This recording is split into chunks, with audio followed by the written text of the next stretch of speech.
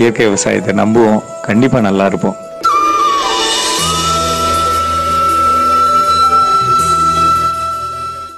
வணக்கங்க, நான் திண்டுக்கல்ல இருந்து பிரிட்டோராஜ் பேசுறேன், வேளாண் பொறியாளர். நீ காலையில ஒருத்தர் கேள்வி கேட்டார் போர்வெல் பத்தி. போர்வெல்ல குறைந்தபட்சம் எவ்வளவு இடைவெளி இருக்கணும் ஒரு போருக்கு இன்னொரு போருக்கும் அப்படின்னு. போருங்கிறது பாறைகளுக்கு இடையில இருக்கக்கூடிய தண்ணீர் வைத்திருக்கக்கூடிய ஒரு அமைப்பு, சரிங்களா? நம்மளுடைய சரிவுகள்ல இந்த இடைவெளியோட அளவு அல்லது இடைவெளியோட நீளம் மாறுபட்டுக்கிட்டே இருக்கும். அதே நேரத்துல ஒவ்வொன்றும் ஒவ்வொரு குழி, ஒவ்வொரு தண்ணீர் இருக்கிறதா ஆய்வு பண்ணி கொடுக்கறதும் ஒரு குழி. ஆனா இந்த ஒவ்வொரு குழியும், ஒரு போர்ல இருக்க ஒரு குழியும் இன்னொரு போர்ல இருக்க ஒரு குழியும் ஒரு மெல்லிதான ஒரு பாறை இடுக்குகள் வழியா தொடர்புல இருக்கும்.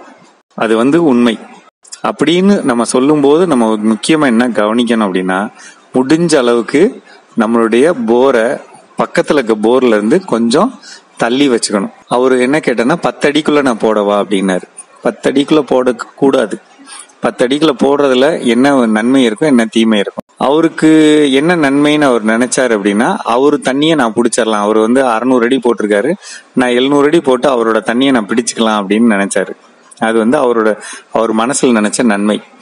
அதுல இருக்கக்கூடிய மிகப்பெரிய தீமை என்ன அப்படின்னா, போர் போடுறது பாத்தீங்கன்னா அதிக அழுத்தத்துல காத்த பிரஷர்ல உள்ள கம்ப்ரஸர் காத்து உள்ள போய் போர் போடக்கூடிய ஒரு அமைப்பு இருக்கு.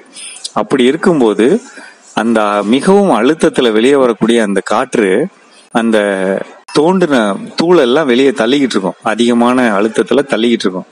அப்படி தள்ளிட்டு போய்கிட்டே இருக்கும்போது பக்கத்துல இருக்கக்கூடிய போரோட ஓட்டையில இருந்து, போரோட குழியில இருந்து இந்த போருக்கு இடைப்பட்ட தூரத்துல இருக்கக்கூடிய ஒரு இடை அடுக்கு, ஒரு கேப்பு, அது ரெண்டும் ஒத்து போயிடுச்சுன்னா, தொடர்ந்துருச்சு அப்படின்னா, இந்த கேஸ் இந்த காற்று அந்த இடைவெளி வழியா அந்த போரை போய் தொற்றுச்சுன்னா அந்த போர் வழியா எஸ்கேப் ஆயிரும்.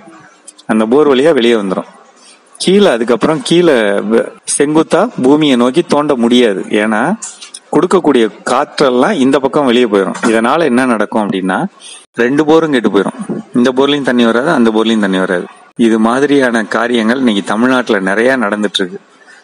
குறுகிய இடைவெளியிலெல்லாம் போர் போடக்கூடாதுங்க. குறைந்தபட்சம் ஒரு போருக்கும் இன்னொரு போருக்கு இடையில 20 மீட்டர், அதாவது 60 அடி வித்தியாசமாவது இருக்கலாம். இதன் மூலமா நம்ம இருக்கக்கூடிய ஒரு சின்ன சின்ன கேப்புகளோட தூரத்தை நம்ம குறைச்சிக்கலாம். அருகாமையில போட்டோம்னா கண்டிப்பா நிறைய சான்ஸ் இருக்கு இந்த போரும் அந்த போரும் இணைஞ்சு செயல்பட. அப்படி இருக்கிறப்ப என்ன ஆயிடும்னா, உங்க போர் பள்ளத்துல நீங்க 700 அடி போடுவீங்க, அவங்க போர் 500 அடினா இந்த அழுத்தத்துல வரக்கூடிய தண்ணி அந்த போர் வழியா அப்படியே வெளியே தூக்கிரும். அப்ப அந்த போர்ல சுத்தமா தண்ணி நிக்காது. இந்த போர்லயும் தண்ணி ஒரு அழுத்தத்துல நீங்க போட முடியாது. போட்டாலும் அது ஒரு முழுமையான அழுத்தத்துல அது நிக்காது, முழுமையான தண்ணீரா அது நிக்காது.